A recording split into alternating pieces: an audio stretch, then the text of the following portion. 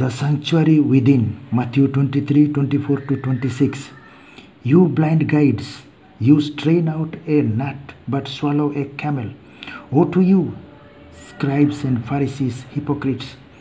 For you clean the outside of the cup and of the plate, but inside they are full of greed and self-indulgence.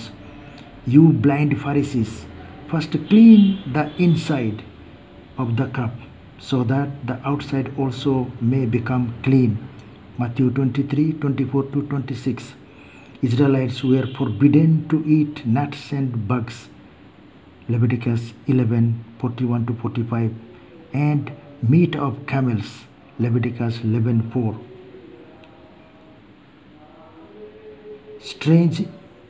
Straining a gnat and swallowing a camel means forgetting the important ones and getting lost in small details.